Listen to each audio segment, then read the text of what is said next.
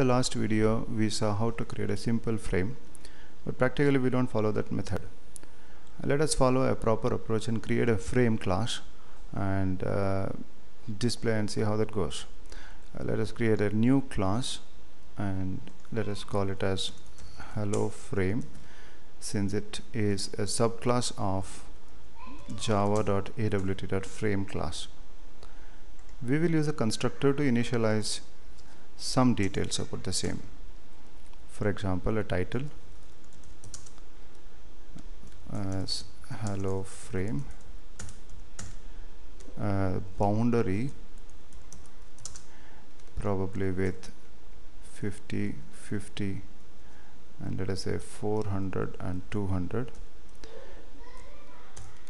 Set background of color dot, let us say gray, should be okay, and maybe some more later. Let us create a class to run the same. This time we'll call it as hello main, finish, add a main function,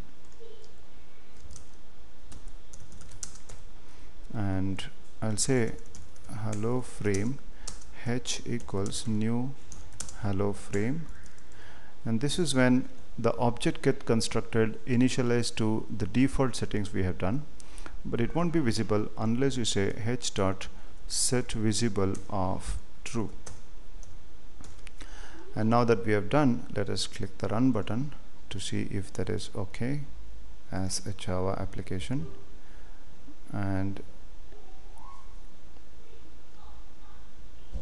as you can see, we have a frame, and clicking on this won't close. We saw this in the previous case. Let's stop this, add few components. For example, I want to add a label LBL, for example message, a text field to accept the name of the user, so I'll say text name, and let us say a button to give a message, so btn OK, btn close, and let us initialize all these here. LBL message equals new label of enter your name, and tf name equals new text field of 20 some unit, not exactly the number of characters. btn OK equals new button of OK, or maybe I say hello. btn close equals new button of close. Let's add all these.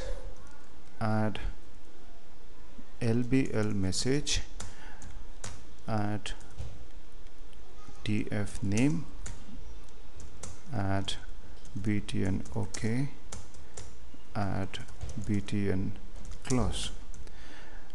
Now the add function takes each component and adds it to the frame. The only question is where exactly does it add. Let's have a look at that, how this comes when I run the same.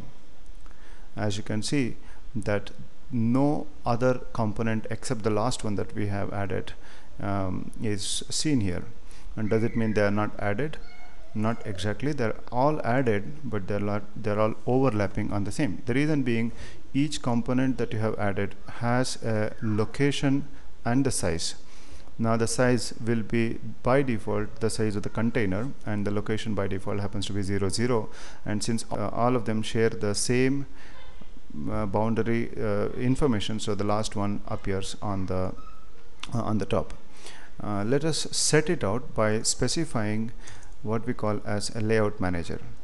We say here now the simplest is flow layout, fl equals new flow layout, and I'll simply have to say that now this object is used by the frame to manage the layout, so we simply say set layout of fl, and and that will take care of the same. So let's see how this comes on the outputs now. Now you see that they're all flowing one behind the other, and as I increase the size you can see that they're flowing, and as I decrease the size, as you can see, they just are flowing one behind the other. No good. Let us follow another approach, and this time instead of flow layout, let us create what we call as grid layout. GL equals new grid layout of 2 rows and a column. What it means to say is a combination of 2 cells vertically oriented.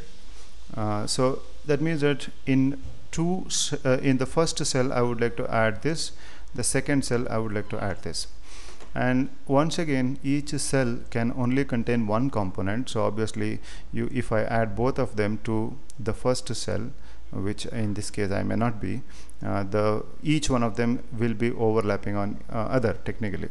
But what we can do is we create a container called panel, which can contain other components, just like the frame. The only difference between frame and panel is panels don't have boundaries, they don't have their own window, so they become part of the frame. So it's a panel P1 P2. P1 equals new panel, P2 equals new panel, and I say P1 dot add the first component LBL message, P1 dot add TF name the second component, P2 dot add BTN OK, BTN OK, and P2 dot add BTN close. And all I have to do is to set the layout of the current frame to be managed by GL, which is an object of grid layout. And now that we have set the layout, we will also say that P1 must be added to the first cell. So we say add P1, and this makes sure that P1 is added to the first cell, and add P2, and as you can see when I run the program, you should see 2 cells containing, or rather you can say 2 rows. This is where the first row ends and the second row begins here. And no matter you increase the width, the orientation won't change. And also you can observe by default the panels that we have added have a flow layout. And just to show you that there are 2 panels, let us change the color of one of the panel, and let's go here and say P1 dot set background of color dot, let's take for example CYAN sign, and save it. Let's run, and as you can see that the first panel is colored this, and second panel, and that only means that there are 2 panels.